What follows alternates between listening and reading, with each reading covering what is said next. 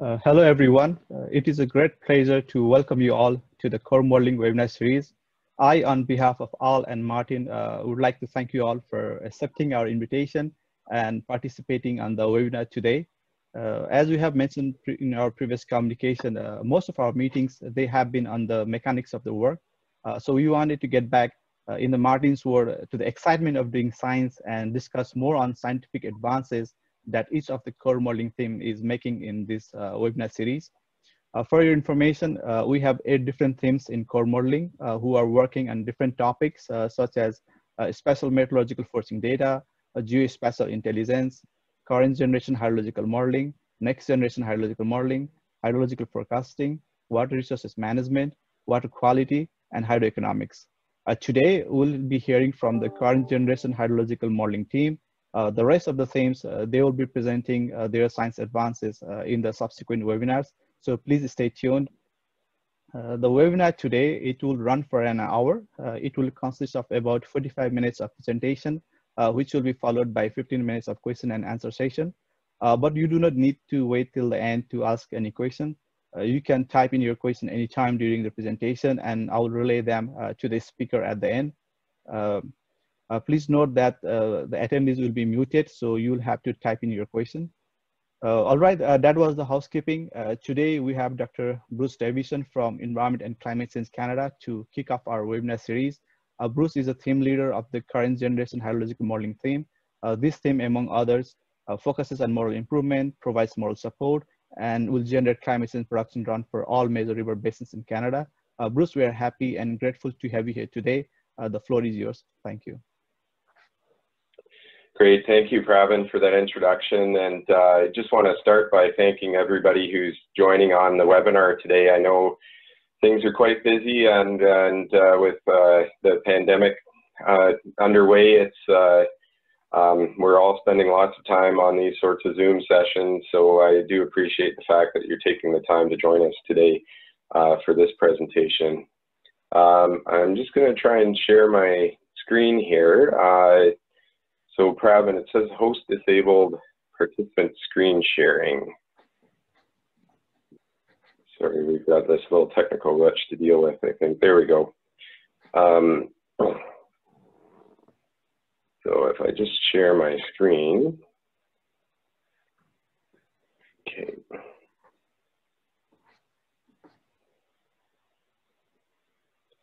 All right, so just to check in here, Pravin, can you see what the title page here for my presentation? Yes, I can see it. Okay, so I'll assume everybody else can see it as well. Yeah, as Pravin mentioned, this is the topic of advances in the current generation hydrological modeling, which is a subgroup of the core modeling team, which is a part of the Global Water Futures program. So I'm presenting today, but really I'm presenting the work of a number of other individuals who are part of the group, and I'll provide a bit of an introduction to those individuals in a moment. But I want to start with indicating what it is that we're focusing on within this particular subgroup of core modeling, and it really boils down to 3 things. We're looking at producing one of the key GWF deliverables, which are labeled here as climate change production runs over 7 major drainage basins across the country. We're also looking to upgrade the current generation hydrological models with well-established hydrological science.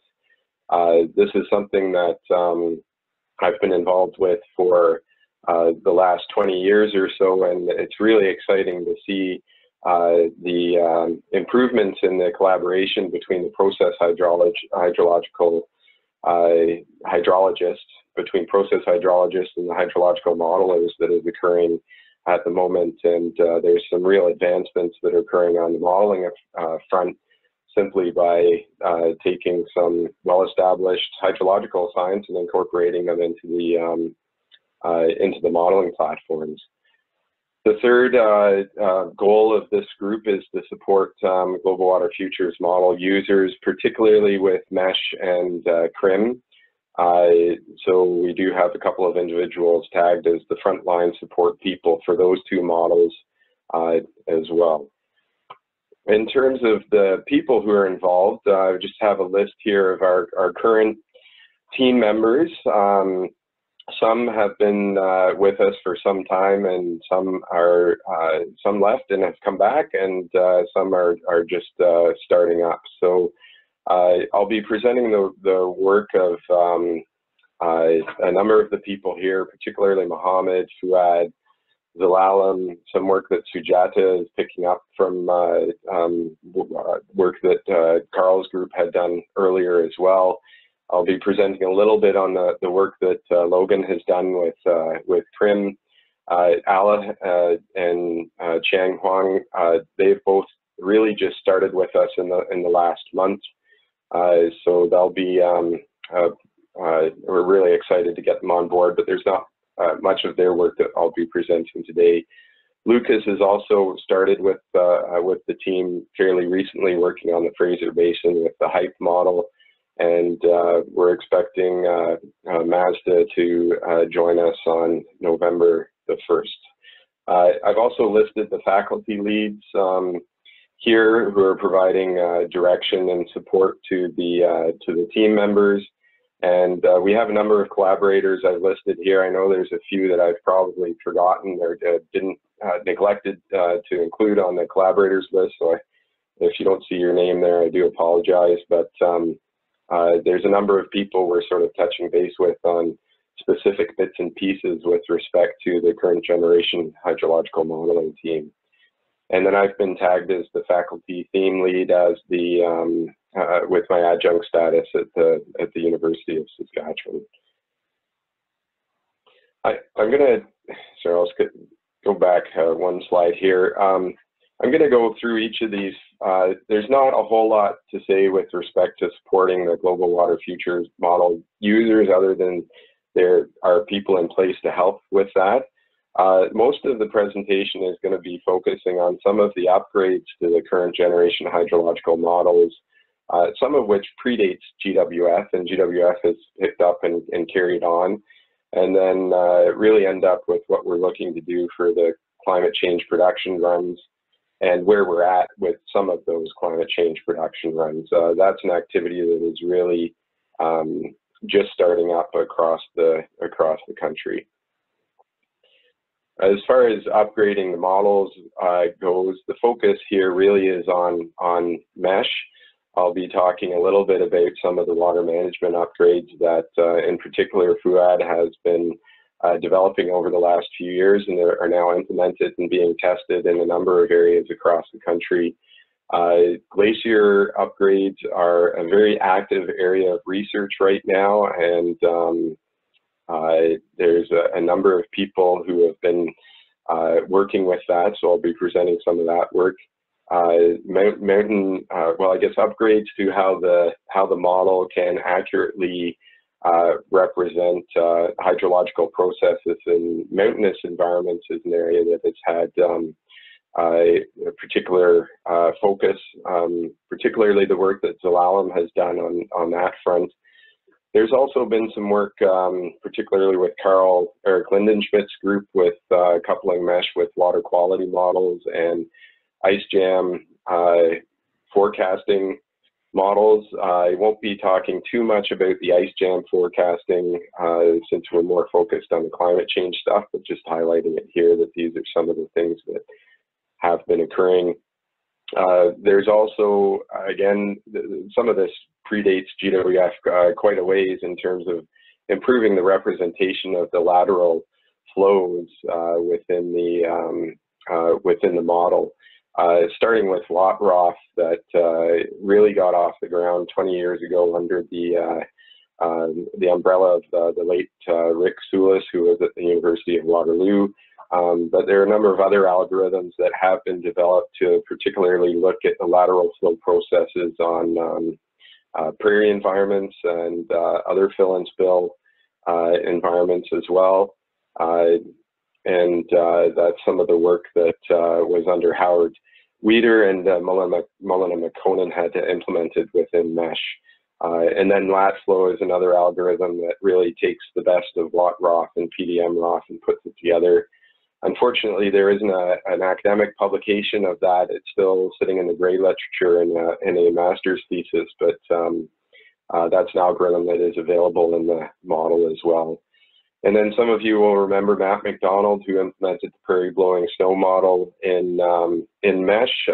It's now being used in mountainous environments as well. So we do have a way of representing some of these lateral cold regions processes that is not typical of land surface schemes in particular. There's a number of coming upgrades that just want to touch on briefly here. Mohammed Al-Shami has been doing a lot of work looking at how permafrost is represented in the MESH model. We do have with Chang Huang working with David Rudolph, looking at some well-established methods of coupling land surface schemes with groundwater models, and we do have a number of groundwater options available to us within the MESH modeling platform. So we're looking to do a really thorough evaluation of what's available now and how we can improve the options for looking at different problems down the road. We also have had on our to-do list for some time improving the representation of the lakes, both in terms of the lateral and the vertical fluxes, and that's some work that is ongoing. It's a little bit on the back burner right now, but that's something that's happening through Environment and Climate Change Canada. I know most of you are probably familiar with MESH, but for those who aren't, I just want to highlight here, we do have this schematic that we've been showing for years and years. There's really two models like MESH that we're working with within Environment and Climate Change Canada. One is called GEM Hydro and one is MESH. They both have a land surface scheme coupled with a hydrological routing model. There's some important differences between these two systems within Environment and Climate Change Canada. GEM Hydro is really much more geared towards short-term hydrologic prediction. It can be run in a fully coupled mode with the atmospheric model, but it's not as scalable or easily used outside of Environment and Climate Change Canada. MESH also, and I know this is improving within the land surface scheme within GEM Hydro as well, but we do have a fairly robust set of cold regions processes that have been incorporated into the MESH modeling platform, particularly within the context of the Canadian land surface scheme as well, which is more suitable for the climate change work that we want to do under this particular set of work that we're doing with the current generation modeling team. There's a publication in 2007 that summarizes MESH at that time. There's quite a bit of work that's happened since then, and we really do need to update that publication. It's been on the back burner for me for a number of years, and hopefully something I can put on the front burner in the next few months again. This particular slide, I won't go into the details here. This is just a representation of the land surface scheme. I should mention this is a slide that Fouad Yassine put together, and it's a really nice way of summarizing the MESH framework. Again, there's 7 climate forcings that we need to run the MESH model.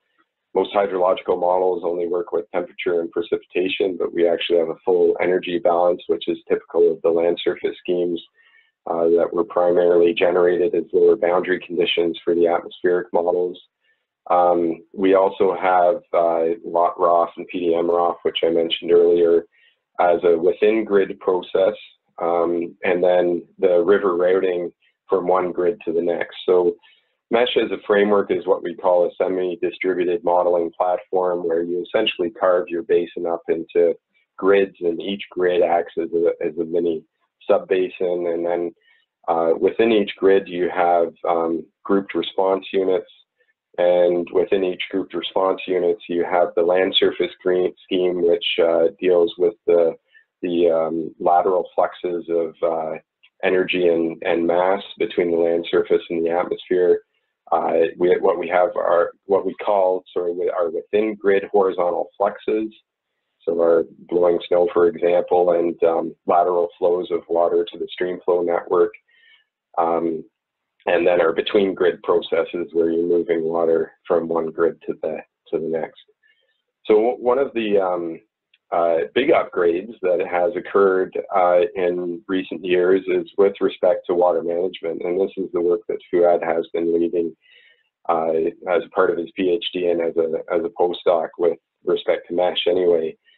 So now we have a way of representing reservoirs in a new way. There was two methods of representing reservoirs in mesh previously based on what was available in rock flood, and that's suitable for certain applications, but certainly not for many of the applications that we're interested in. So Fuad developed a new reservoir model, and I won't go into the details of how that reservoir model works, just because there's a lot I really want to cover today. But we also have representation of irrigation, both demand and supply management. So instead of it being just a one-way street to move the water to the stream flow network and then flow to the outlet of the basin, if you're in an area where you actually have a demand for irrigation and irrigation infrastructure, you can move the water from the stream flow back to the land surface scheme to be applied to the land surface scheme again. And that creates a really unique feedback from the perspective of land surface schemes. So with the reservoir model and the possibility of diversions also being included in mesh, this is one of the areas that has been upgraded within this particular current generation modeling platform. In terms of lateral flow representations, I've talked briefly about WattRof and PDM-ROF. One of the advancements I do want to mention here, and it seems like such a simple thing, and at the end of the day, it really was a simple thing. WattRof is an algorithm that works in many environments, but not in prairie environments or environments where there are strong fill and spill processes. That's where PDM-ROF really comes into play. And previously, you could choose one algorithm or the other. But being a semi-distributed model, it really makes sense to be able to choose the algorithm that you want to use depending on which grid you're on. So you can see for the Saskatchewan River Basin here in that bottom right-hand map, you can use PDM-ROF for areas that are typically not contributing to the basin of the stream flow. And you can use WattRof for the other areas that typically are contributing to stream flow. So this is something that was implemented and is in the setup that Fuad is using for the Saskatchewan River Basin. I want to switch over from water management to glaciers here, and ABAS has been doing some really great work on this front, and there's other people that have been working with ABAS and testing out the sort of new parameterization and representation of glaciers within mesh. I really like how ABAS summarized his work here. The objectives are really threefold from the work that he is presenting. He wanted to simulate the snow accumulation and ablation in complex mountain environments, and looking at the glacier energy and mass balance using mesh, and really diagnosing and describing and evaluating the parameterization for glaciers within the Canadian land surface scheme within mesh, and evaluating the model performance and coming up with recommendations for improving model structure, process representation, and parameterization. And one of the things that we discovered in this process is that within the Canadian land surface scheme, there has been a representation of glaciers for some time, so that part's not new, but because it was really developed for lower boundary conditions for global climate models initially, the representation of glaciers in mesh was really more focused to Greenland and Antarctica, and the parameters for Greenland and Antarctica are really quite different than they are for inland glaciers like in the Rocky Mountains, for example. So one thing that Abbas did is he took all the new improvements to mesh and had a setup for a mountainous environment to evaluate the energetics for the snow and the glaciers using different parameterizations and parameter sets. So these the second and third bullets here are really related to what we're calling mountain mesh. So adjustments for lapse rate and changes in elevation for temperature, precipitation, pressure, and humidity, as well as correcting long wave and short wave radiation really in rugged terrains and mountainous environments for areas where your forcing that's coming from atmospheric models or reanalysis products might be over a 10 kilometer by 10 kilometer grid or 50 kilometer by 50 kilometer grid. And when you apply those over mountainous terrain, it's really not appropriate, and you need to make adjustments to these forcing variables based on that. So this is work that Zelalem Tessema did and has been implemented by the work that Abbas has done. In addition, he incorporated the blowing snow algorithm that Matt McDonald put in, looking at sublimation and snow redistribution by wind, and evaluating the energy fluxes by setting up the model with GRUs that had never been really set up before. So having grouped response units for exposed ice, the glacier toe, firn, and the accumulation zone. So making use of the GRU concept in a really unique way that is really appropriate for environments that have inland glaciers associated with them. So just one slide showing some of the results he was getting at the Marmot Creek Research Basin in two areas, Facera Ridge and the Hay Meadow, from 2005 to 2015. The black line represents the observations of the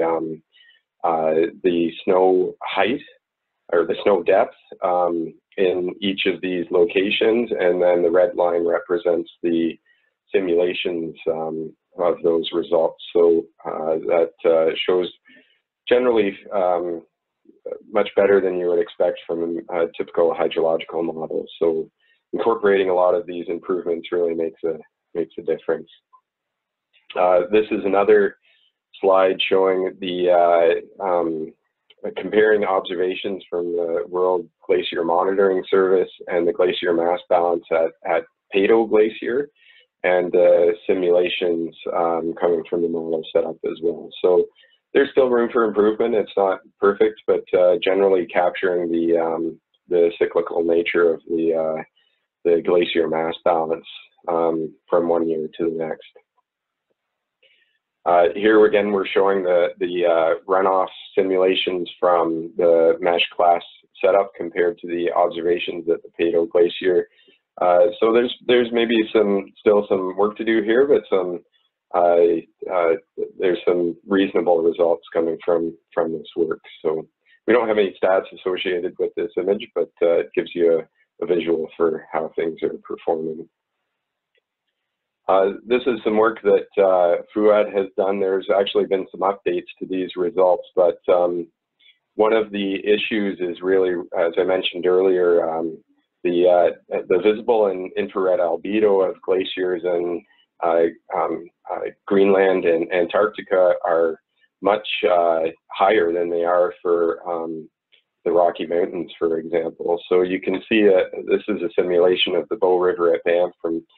These are average daily values from 2003 to 2013, comparing the observations to a number of different model simulations simply by changing the albedos of the glaciers, and by reducing the albedos from case 0 to case 5, you gradually come closer to getting this recession more accurately represented in the model. So that's a very encouraging result. If you improve the physics in the model, you should improve the representation of the outputs as well, and that seems to be what's happening here. So some good work by Fouad, taking advantage of the work that a number of people are working on together. So I have mentioned mountain mesh a couple of times. This is some of the work that Zelalem Tessema really spearheaded, and it's a bit hard to see the hydrographs there. These figures just show the Bow River at Banff watershed and some of the representation of the land cover and elevation within the model, and how the grouped response units were set up based on not only land cover type, but slope and aspect, and for dealing with the changes to the forcing data. And the results are really quite good for this particular basin. So that's really nice to see, and something that we didn't have available to us a couple of years ago within the modeling platform. Here's another set of results of Zelalem's for the Bow River at Banff using a different forcing data set. This is working with the WRF data set. So you can see the stats for the calibration and validation periods here, running the model from 2001 to 2015. And again, really good looking results from this work. One of the things that is really quite interesting, and this gets back to the glaciers again,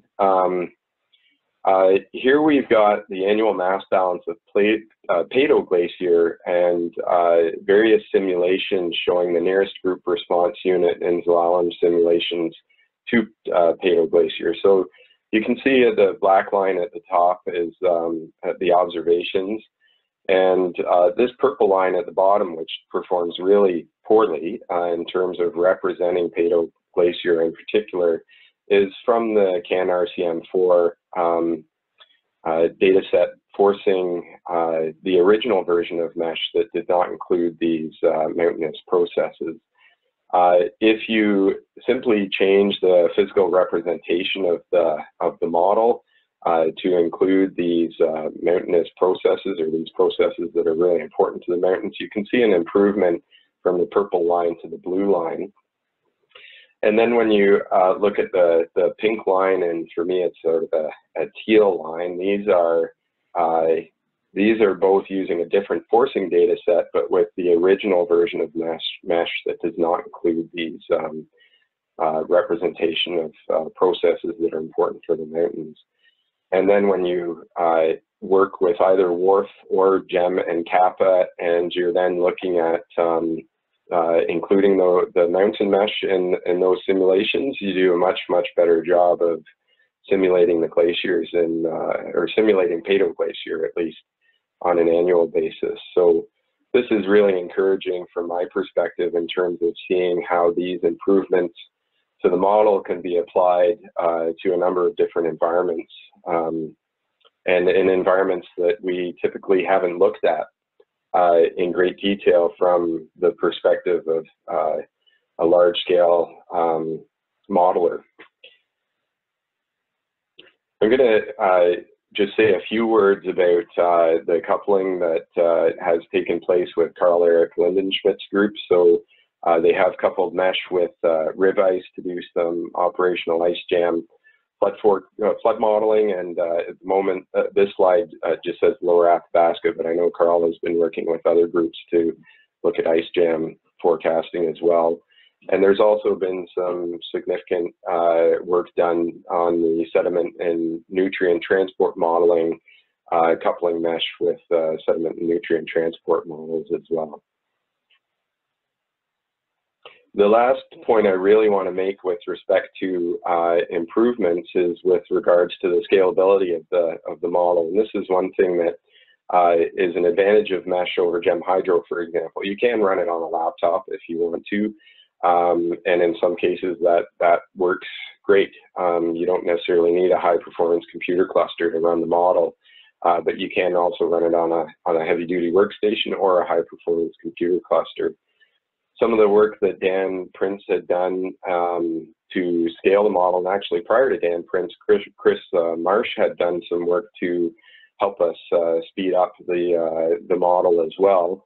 And then Dan took the work that Chris had done and took it a step or two further. And we also have parallelized version of the code that works on multiple cores and nodes. And now we're able to run basins like the Mackenzie River Basin much, much faster than we were able to do before.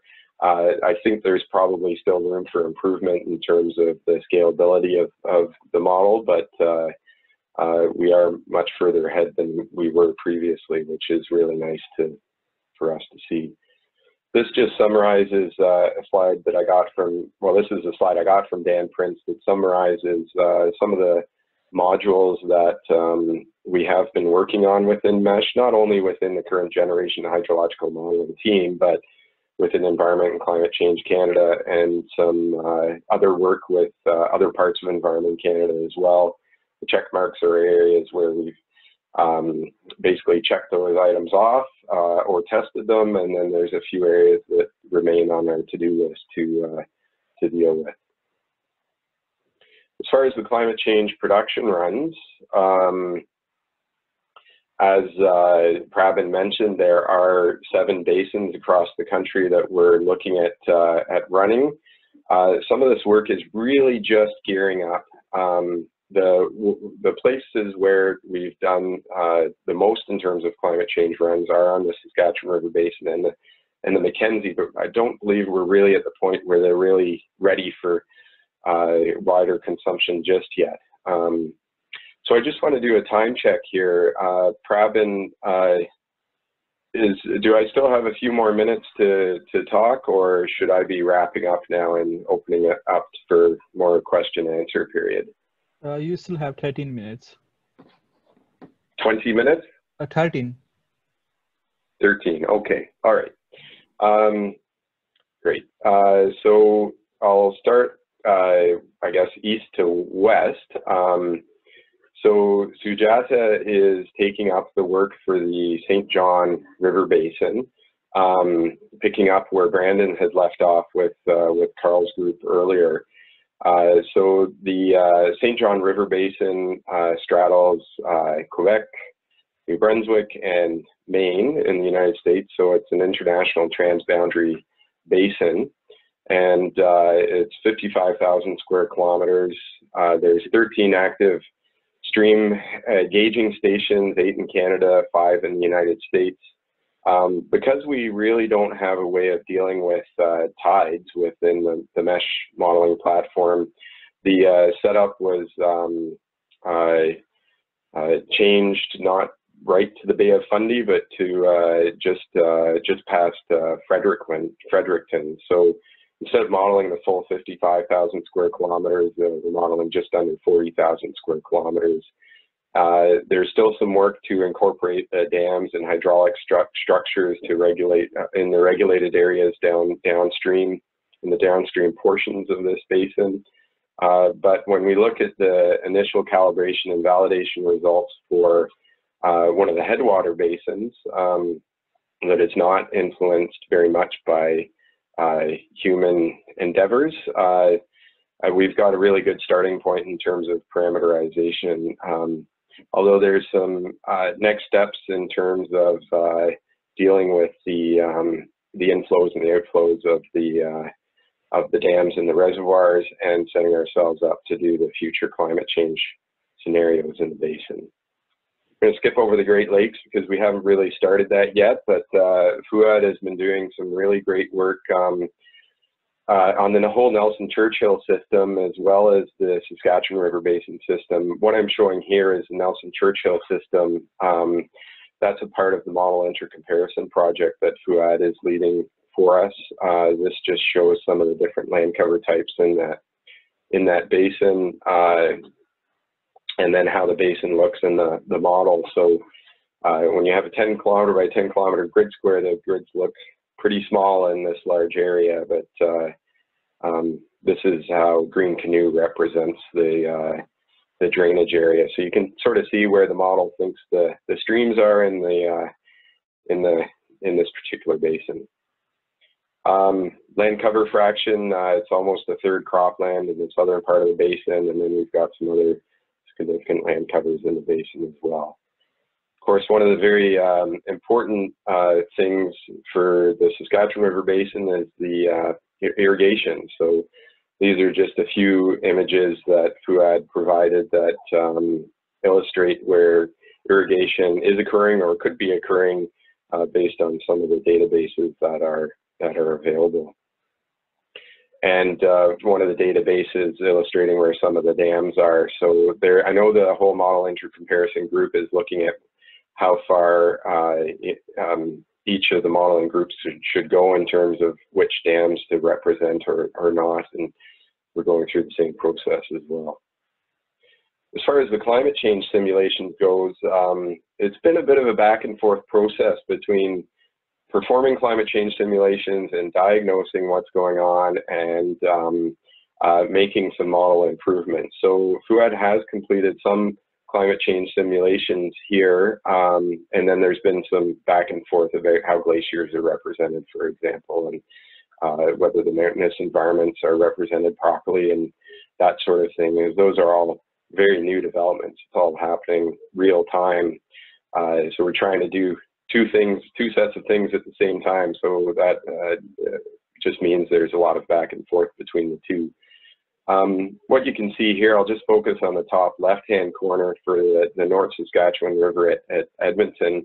The black line represents the average observed stream flow for an annual cycle from 1980 to 2010.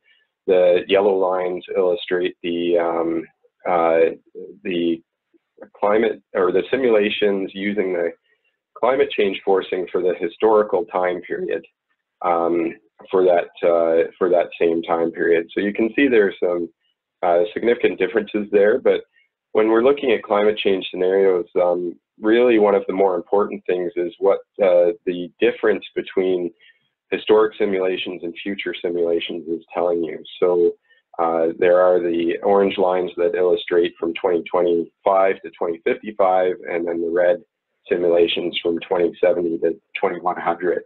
So they're all 30-year time periods, and what these climate change simulations are illustrating is that we can expect peaks that are coming earlier for that particular gauge. So should highlight, I mean, this is a work in progress, so there's still work to be done, but I just wanted to show that we are doing some climate change simulations, and we do have some results that we're working on refining.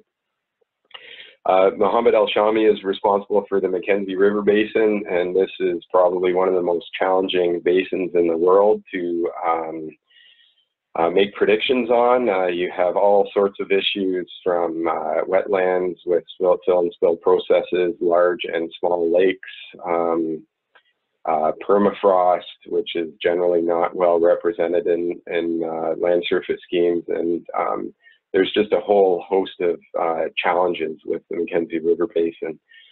This is just a map that illustrates the Mackenzie River Basin and some of the subbasins. The model configuration for the Mackenzie is, again, at about a 10-kilometer grid size. There's 15 grouped response units after making use of looking at splitting the slopes up in some of the mountainous areas.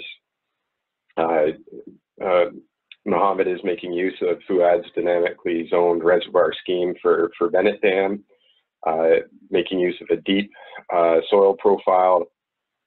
There's some calibration on the major subbasins, and again, looking at permafrost and how to deal with that effectively. So when Mohammed first started with the Mackenzie, the hydrographs looked absolutely horrendous because we weren't representing any of these processes very well in the model. And sorry, I'll skip over this one. This is just a slide of the different types of permafrost that are present in the basin. So just highlighting one of those challenges there. So those initial hydrographs when Mohammed first started, where we weren't really representing any of these processes very well, were terrible. And now we're getting very good results for many of the subbasins in this particular area.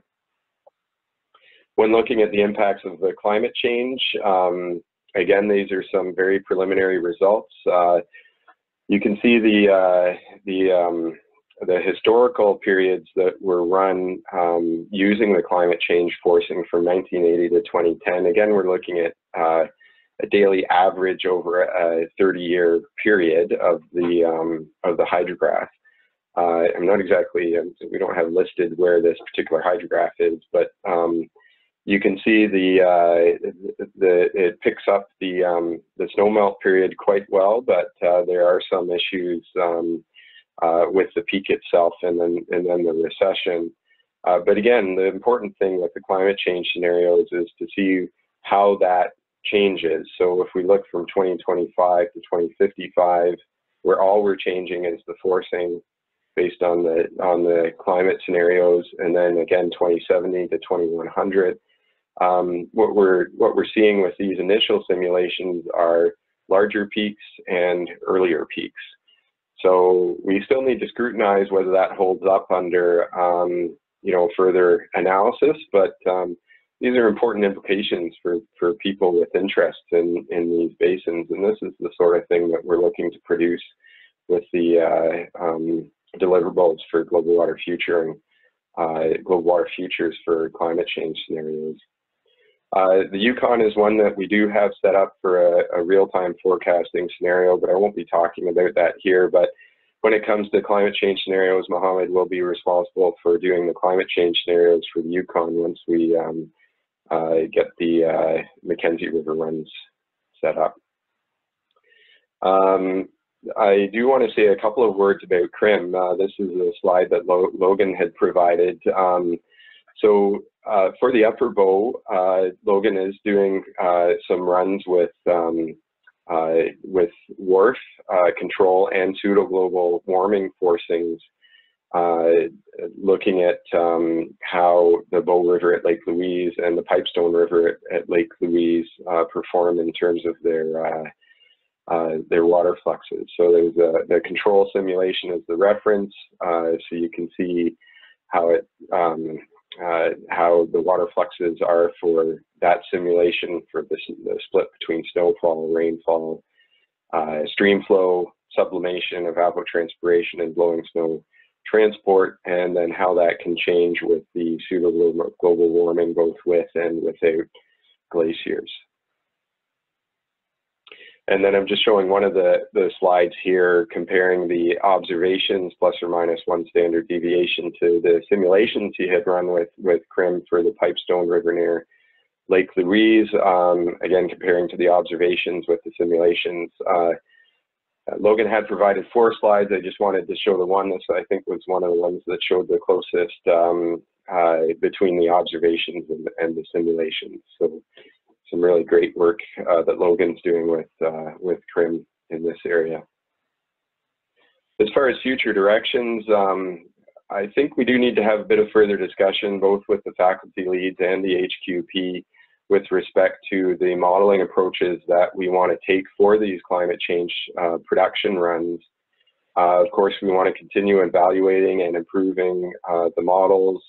I think we need to develop a bit of a publication strategy around the work that we're doing, because I think we suffer a little bit from what all of us suffer from to some degree, which is scope creep. We often find new and interesting things, and before we wrap up the previous task, we start on the next task. And I think we need to take a look at what we're doing with respect to our publications and develop a bit of a strategy around that.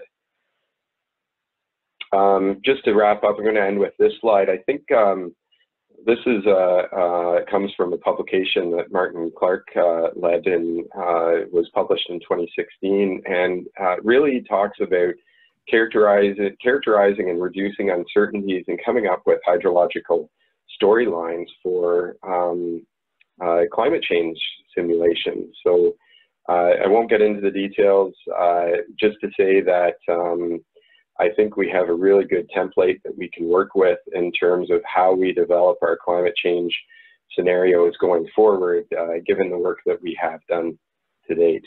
So I'll end it there, and I see a number of questions have been coming through. I haven't had a look at them yet, but I'll pass it back to you, Prabin, to I guess help us navigate the questions. Thank you, Bruce. So one of the questions that we have is how does the hype model it fit into some of the work that you have been doing? Yes, okay. I didn't really mention HYPE very much, but HYPE is one of the models that we are working with within this group. So that is under Trish Stadnick at the University of Calgary. So one of the current generation modeling team members is a student working with Trish with HYPE, particularly in the Fraser River Basin. I would also say that there's a number of collaborators that we're working with on the HYPE model in terms of model intercomparison project, for example. In terms of the work that we're doing with HYPE, the idea is to have some climate change production runs coming from a number of different models, and HYPE is one of those models. So there might be some further definition that's required in terms of the work with HYPE, but that's how I characterize it at the moment. Thanks. There is also another question from Jim, and he's wondering, in some of the presentation that we said today, there were a lot of these uncertainty bounds in the simulation results. So he was wondering if these uncertainties are from the forcing data or model parameters, or how you guys are characterizing the uncertainty in your simulation. Yeah, that's a really good question. And I think it's something that as a group, we need to have a more fulsome discussion around. At the moment, the uncertainty characterization is really related to the forcing. So if we look at this particular graph here, it's a set of forcing that comes from the CAN-RCM4 climate model that has been bias corrected and downscaled to a product called Lofty Gem Kappa, and so it kind of incorporates uncertainty with one climate model and the initial conditions around that climate model and some of the downscaling methodology that we've used within that climate model.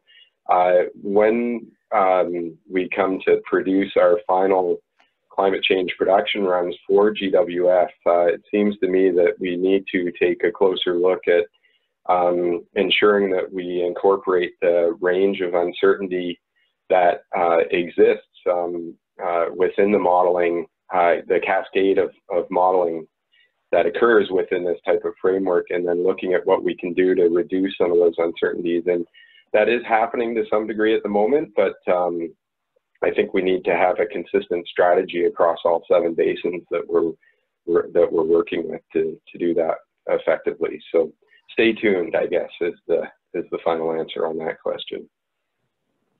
Just a follow-up question on that one. How many ensembles of climate runs are you including on that simulation?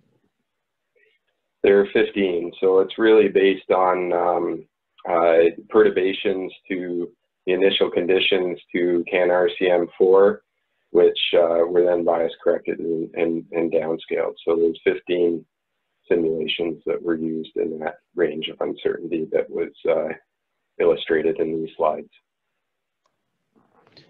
We have another question from Nasim, and she's wondering if there has been any work done to link agriculture non-point source model and MES. This model was previously linked with water flood, so coupling should be fairly easier, but has there been any work or any plan to do that work? That's a good question. There could be. I think that's something that we'd have to have another discussion around and get back. The focus is really on the stuff that I have presented today. There are other focal areas as well, but that's one that there very well may be other researchers working on those sorts of activities. MESH is a community-based model, and GWF is really the biggest player right now, but it's entirely possible that there's other similar work going on along those lines, but I'd certainly welcome suggestions like that through an email or follow up.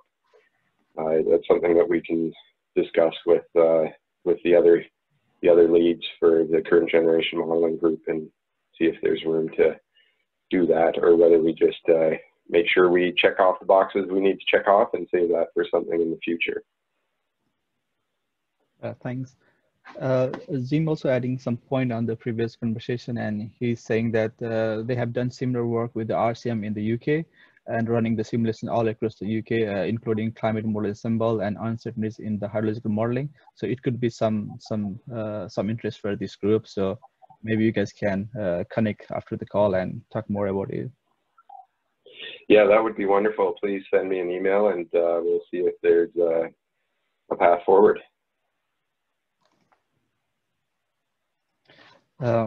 Also, it seems from your presentation that the MES is now evolving more from a model to being a more like a modeling platform where you can couple and decouple a lot of processes or how they are represented. So is that where we are heading, you know, having a more kind of flexible modeling platform instead of being just one model? Yeah, I'd say we're already there. Mesh isn't really just a model anymore, but we're not the only models that are evolving in this way. So there's certainly we're in a position, and we were provided some of that direction from Howard Weeder under the Global Institute for Water Security to ensure that we made the model more modular. And that was one of the first jobs that Dan Prince did when he came on board. Also within Environment and Climate Change Canada, the fact that we now have the capabilities of working with two different land surface schemes, one that is more geared towards climate simulations and one that is more geared towards short-term simulations, does take us more into that territory of not just being a model, but actually being a modeling platform where you can do a better job of mixing and matching depending on what the problem is that you're wanting to look at. Thank you.